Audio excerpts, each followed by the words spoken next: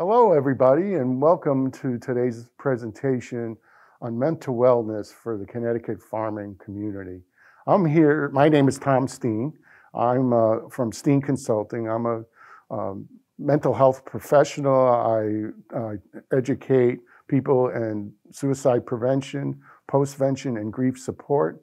And I'm pleased and honored to be a participant in today's video. As you can see, we're all physically distanced, and we have our mask on because, yes, this is during the COVID issue that we're all experiencing. So I think timely, this is a really good subject to talk about. So let me introduce Joan Nichols, Executive Director from the Connecticut Farm Bureau. Hi, Joan. Hi, good morning, Tom, and it's so nice to be here with you today. So we're very honored today to be able to provide a series of videos, which we're actually going to feature 3 farmers here in the state of Connecticut. And I'd like to thank the University of Connecticut for the funding that they received to do these important videos to address farmer mental health in the state of Connecticut. And we're also appreciative of the collaborative relationship we have with Connecticut Farm Bureau, the University of Connecticut Cooperative Extension, and the Connecticut Department of Agriculture. And of course, our astute expert in this field and partner, Tom Steen. So we're very fortunate to be able to do this today, and we feel that this issue of mental wellness for the farming community is of a national importance, but it's also critically important to the health of our farmers here in Connecticut. So we're so excited to be able to provide this opportunity today. So, Joan, let's talk a little bit about stressful events for farmers. I know you're very involved with farmers throughout Connecticut, so I'm sure you could have a lot to share as you walk around and see the different farmers and what's happening on the ground, if you will. Yep, absolutely, Tom. So my role as Executive Director at Connecticut Farm Bureau is I work directly with farmers. We provide one-on-one support to our farmer members. We advocate and legislate for agriculture in the state of Connecticut. We understand that all of us, in our families, in our personal lives, in whatever occupations we're in, at certain times in our lives are going to experience stressors, some more severe than others. But farming has very unique stressors.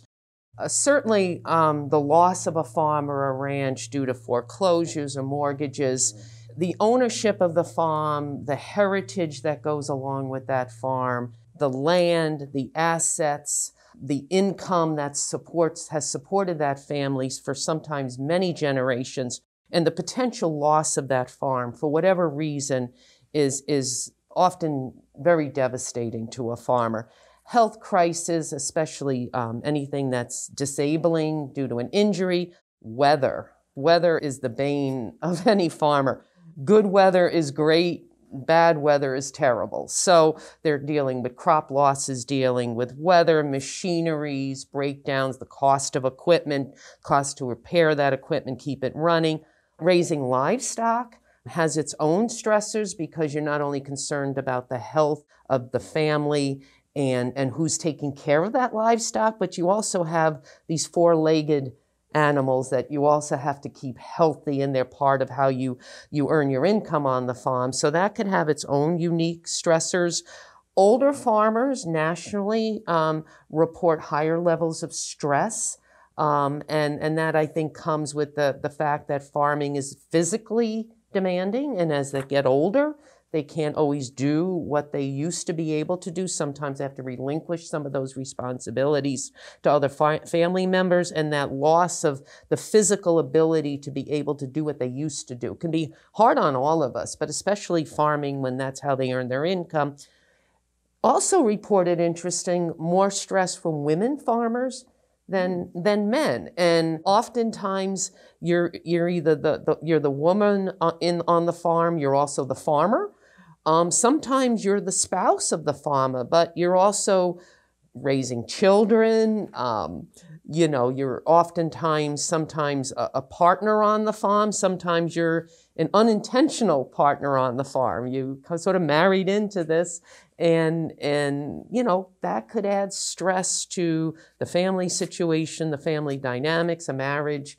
So, and how do you juggle all of that? That could add stress as well. I would think too, and again, you're more connected to the farm, but myself as a mental health professional, I can see that there might be certain events that might really also trigger or challenge a farmer, and certain financial concerns have to be huge, and you know, and family, yes, farmer, but you know, we all have challenges with family and relationships, and certainly conversation and is so important, and listening is so important when it comes to those personal and family concerns. And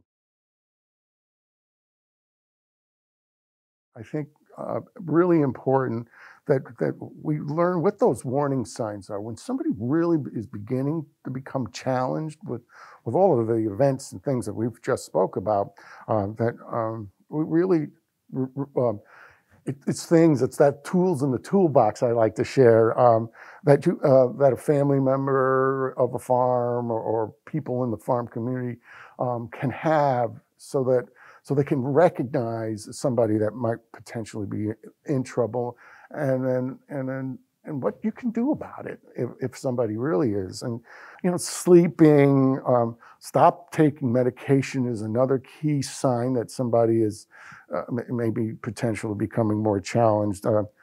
Alcohol and drug use and lethal means is really important. And you know, and you're driving a tractor. I learned how to drive a tractor. That's a scary thing. And boy, if somebody is really hurting and not right, and your gut's saying that, certainly safety procedures around equipment and certainly firearms, securing firearms, making sure that limited access to somebody's concerned. We talk about protective factors when we talk about folks that are potentially struggling with their mental health, and some of those protective factors is certainly so important to reach out for medical health. Your mental health is just as important as your physical health, and there are many people out there, and the stigma around, you know, having to go to a doctor for your mental health is a challenge. It's not only a challenge from our farm community, it's a challenge for everybody. And so being really positive, offering a little bit of hope to the person, and by just saying, hey, I see you're hurting. What's going on? Talk to me. And listen. And then if you're fortunate enough for that individual, whether it's the farmer or somebody that's working on the farm, says, yeah, I am struggling. This pressure is really getting to me. Offer some help. Say that you'll go with them together to get that help. Is really the kind of that message of hope that, oh, finally somebody's sensing that I'm struggling here. This is great. Oh, they're going to help me. So a colleague of mine, Willow Lake, who's a registered nurse and also is employed by the Connecticut Department of Agriculture, we were fortunate to go through the QPR training a number of years ago, exclusively to be able to help the farming community. And it was an eye-opener for me to be able to have the tools that I need to be able to help any individual, any human being, that I am now aware of the signs to look for when somebody is in stress, or I feel they need somebody to talk to. Those tools were invaluable, but also being tied into, with the farming community, those other stressors. You know, you go to a farm and you know, you look and maybe the livestock doesn't look like they're being cared for as well as they should. There's some housekeeping going on the farm that doesn't look like the way it should. You know, there's all these other signs that are unique to agriculture. But I think the most important thing the most important message out of this, and Tom, you stress it all the time, is the word hope. There is always hope. And I think that the challenge for all of us in the farming community is they're a very proud group, not always keen about talking about their feelings. And I'm going to go back to gender. You know, men don't seem to talk about their feelings as openly as women do. But I think the most important thing for all of us that are working with farmers, as well as those of us that live with farmers, the families, is that there are people to help you. And don't be afraid to ask for help. It's not a sign of weakness, it's actually a sign of strength. So I'd like to share 2 points of contact that people can call at any time. One of them is my own personal contact information. So Joan Nichols, Executive Director, Connecticut Farm Bureau, and my cell number is 860-951-2791. People can call that cell phone anytime. I'm happy to take their calls and help them. I'd also like to provide the phone number of my colleague, and we both went through your QPR training, and her name is Willow Lake, and she's also a registered nurse. She brings a lot of wonderful expertise to this program, and her cell number is 860-510-2452. Please call either one of us if you ever need somebody to talk to, whether it's you yourself or you have a family member that you're concerned about. Call us. We're happy to talk to you and happy to help you get the help you need. You know, just having somebody as a point of contact, Tom, isn't that important? Oh, just so important. And yeah, and I know Joan and Willow very well, and they've trained. QPR, by the way, stands for Question, Persuade, and Refer, which is a program for folks who are suffering maybe with suicide or with just straight away struggles with their mental health. So it's a great program, and these guys are heroes when it comes to that training and for the help that you can get. So let's turn now and listen to one of our farmers and do listen to their messages of hope, because folks that are struggling, they feel hopeless and helpless, and these farmers have real true message of hope on and really truly how to get yourself to the place where your farm can continue to survive and provide for all of the population, folks here in Connecticut. So let's hear from one now. So my name is Paul Varga. I operate Varga Farms, which is currently run as a feed hay production farm in Ashford, Connecticut. I do it with my wife and my 2 boys. We did do beef for a little while and transitioned to just feed hay about 8 or 9 years ago. I myself am 5th generation on this farm. It belonged to my mother's side of the family, so my great-great-great-grandparents actually purchased it back in 1906. And as just a family farm. And then my great-grandparents converted it to a poultry operation, and my grandparents converted it to dairy operation, which is where I get my experience. On my father's side, he was a dairy farmer, and actually, interestingly enough, his parents were poultry farmers as well, but he was a dairy farmer. I grew up on a dairy farm. My wife and I, Margaret, purchased this farm from my grandmother in 2006 to keep it in the family and to keep it in agriculture. My family and I have 2 boys, Michael and Jonathan, who help out on the farm. Jonathan is 19, going to college online right now because of the pandemic. And Michael is an international baseball player who is currently home because of the pandemic. So I get a lot of help right now.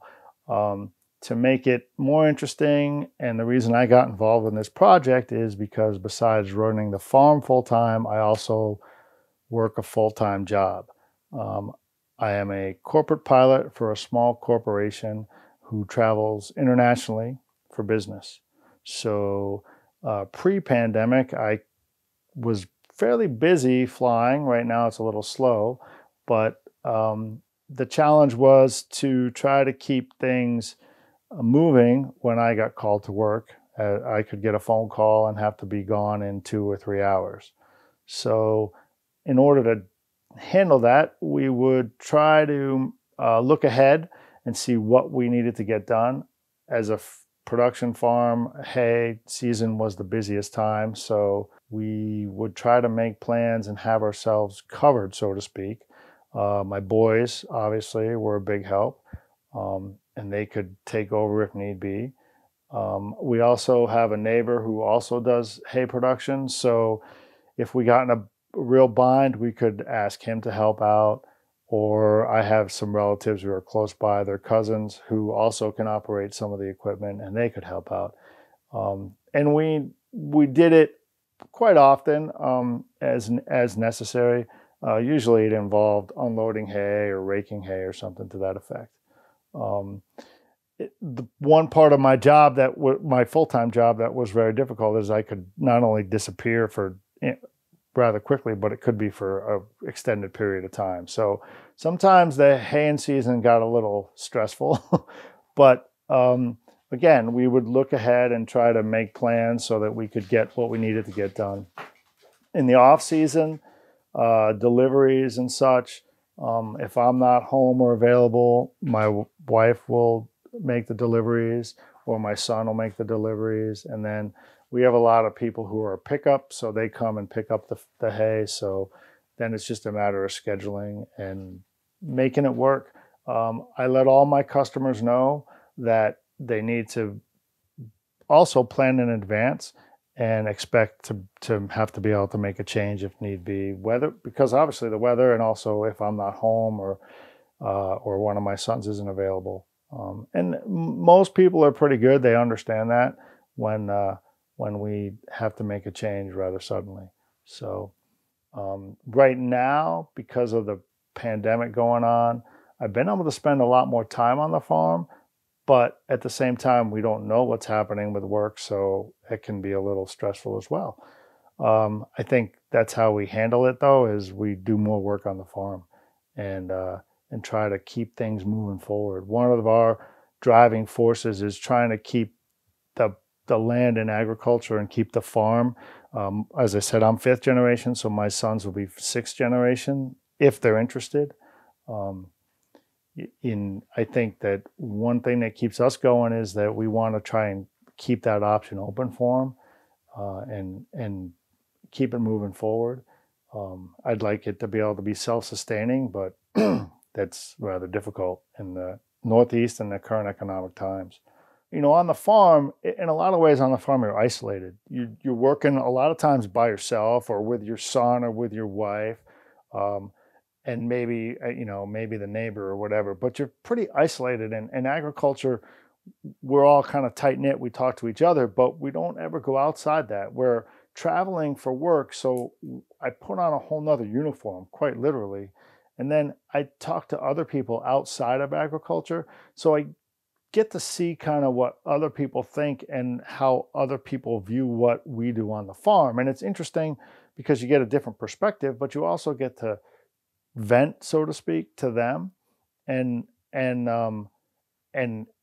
maybe explain to them. And sometimes when you explain what's going on, they may or may not understand it, but if you get to talk it out, I think that that's a good thing. And also you get to hear stories from them when they don't understand something. And I actually find it fun to answer questions about, how we do something on the farm, whether it's make a bale of hay or milk a cow or whatever it may be. So you can explain to them and maybe they understand a little bit more about what we do agriculturally. And then I get to, vent about the weather or whatever it may be, or an equipment breakdown or something like that. So there's a little bit of conversation, and it's not necessarily always with the same group of people or type of people. If you sit down at the table with a bunch of farmers, what do we all talk about? The weather, equipment, taxes. But if you sit down at the table with somebody who's not involved with agriculture, you can complain or talk about those things, but it's a different perspective. One thing I understood growing up as I got older, I guess, was that farming isn't just a job, it's kind of a way of life. Like, you don't ever leave it. Even when I go to work, when I would travel for work, I have to think about what's going on and plan ahead. So there was a lot of phone calls and coordination, and I'm probably one of the few people who still use a wall calendar, and I have about 6 of them, and each one has a different meaning, so that I can keep things organized, and know what's going on. For instance, one tracks equipment, one tracks deliveries, one tracks pickups, and one tracks my regular expenses. And then I bring them all together at certain points and put it all on paper in one spot. But that's how I kind of handle it, is to kind of compartmentalize things, and then use my neighbors and my wife and my kids and to help out as best we can and keep things moving forward. So thank you so much for joining us today. As we wind down, there will be a list of resources that you can certainly save or write down for future use if you should so need it. And I want to thank all the farmers in Connecticut for all you do. You are so, so very important. Thank you.